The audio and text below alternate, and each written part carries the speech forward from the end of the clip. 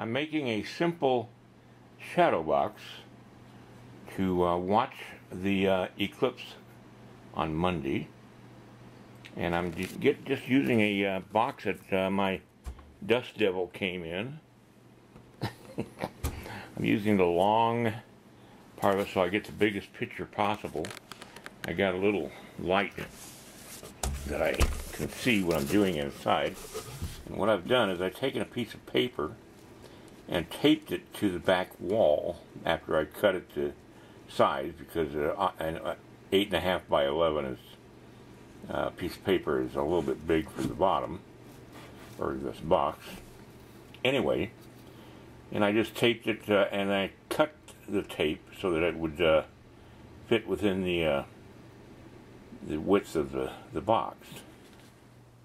Now, if I was just to close up the box like this, on the opposite end where the paper is, and I try to cut a square there, it would push that down and I would not be able to cut it. So I'm going to mark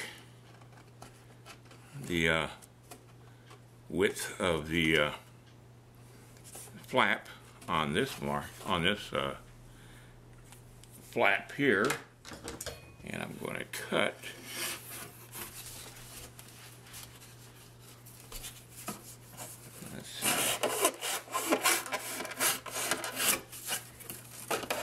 out part of this flap,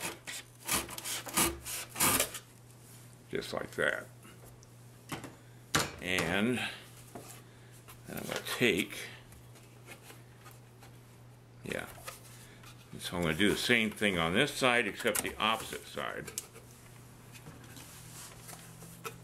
because I want my eye over here in the hole to view the sun through here on this diagonal. And so I mark that and I cut that.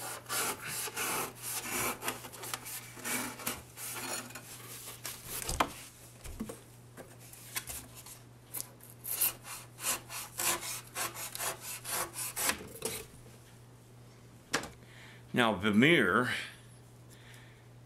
when he painted his beautiful paintings of young women sewing or cleaning windows, he was a Dutch painter from the 300 or 400 years ago to a couple hundred years ago. There's a theory that he used a shadow box to cast the image onto his canvas.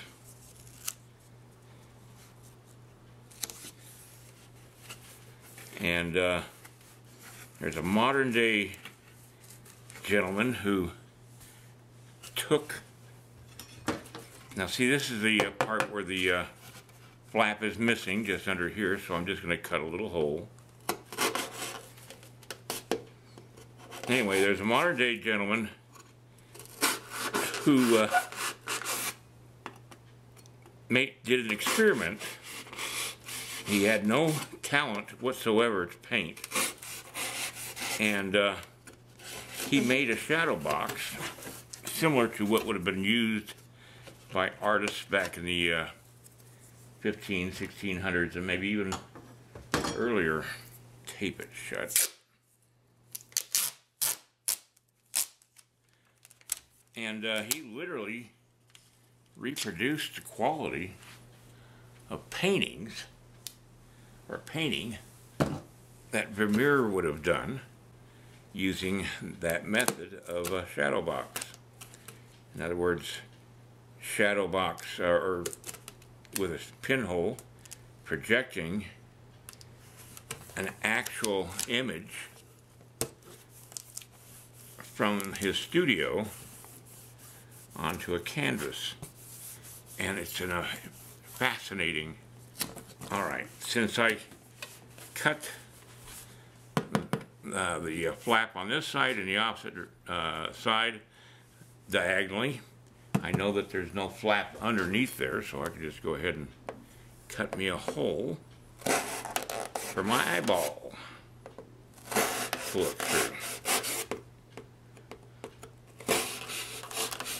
You know, this would be a fun project for your kids.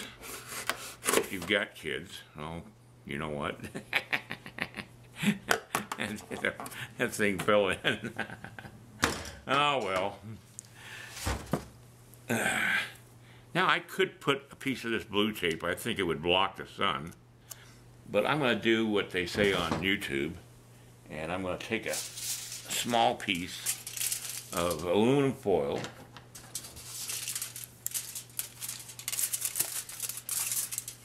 And cut it into a square.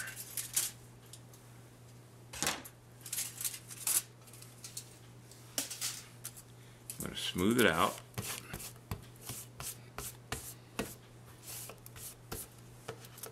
And I'm going to put it, I'll put it right there over the hole and tape it in there. Let's see if I got my nail here. Oh, I ain't got it in my pocket. Ah. And you just poke a hole. I'm just using a small little, I don't know if you can see it, let me, small nail. I'm using a small nail, one of these with no head on it. Poke a hole into my aluminum foil.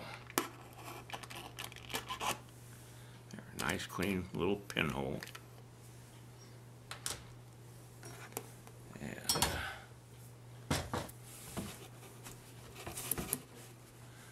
alright, let's retape this all up and seal all the holes, and I'll go outside and look at the sun and see if I can see it. I'm going to put this on here to protect my tape, or my aluminum foil.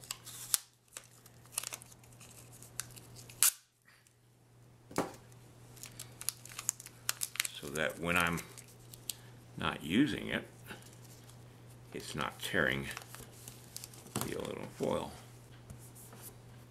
And then you just drop it and you can use it. Hey, how about that? Alright, let's go outside and take a look. The sun is right there. And I took the little flap off the thing here because the wind blew the flap over the hole, so it kind of defeated the whole purpose. Alright, I'm going to see if I can see the sun. Wow. If you know the general direction, it comes up real quick. And it shows up really brightly on the back paper. I'm going to try to show this in the camera. I don't know. I can't see what I'm seeing. There we go. There's okay. The hole, and take my word for it. It works. All right. Good night.